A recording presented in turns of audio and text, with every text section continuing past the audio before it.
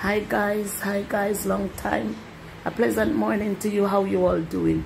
It's your dear beloved sister Janice here from all the way in Jamaica, and I just want to greet you all a pleasant morning, evening, afternoon, good night, wherever you are and wherever you're watching me from, with love. God bless you all.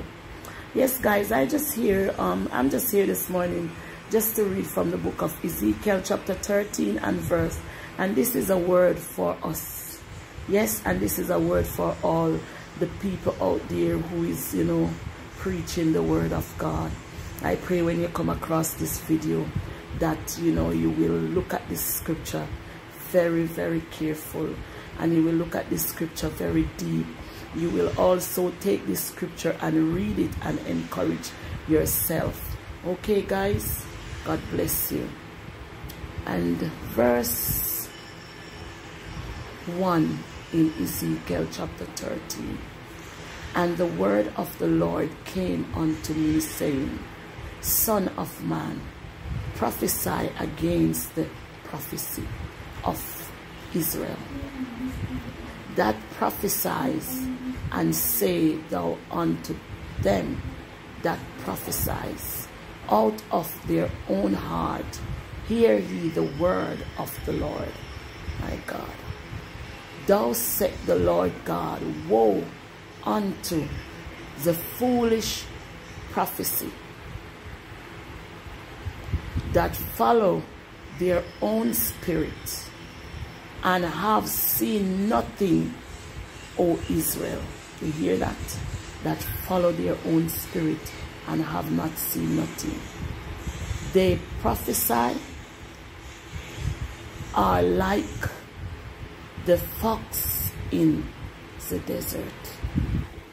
That means if you're like the fox in the desert when you prophesy to God people, and if the prophecy is lying, and if the prophecy is not of God, the Bible said, woe unto you.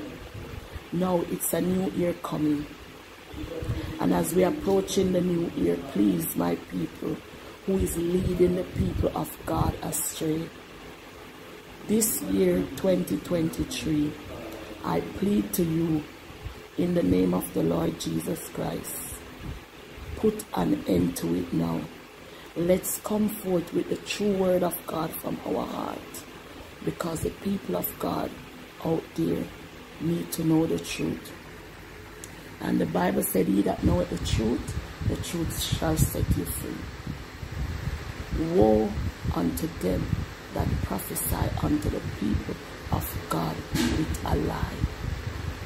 Stop it. Ezekiel 13. Go and read it for yourself.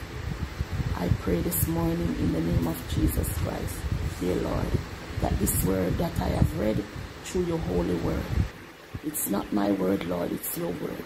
I pray that it will go forth unto the heart of your people, and it will chip through every bone and marrow.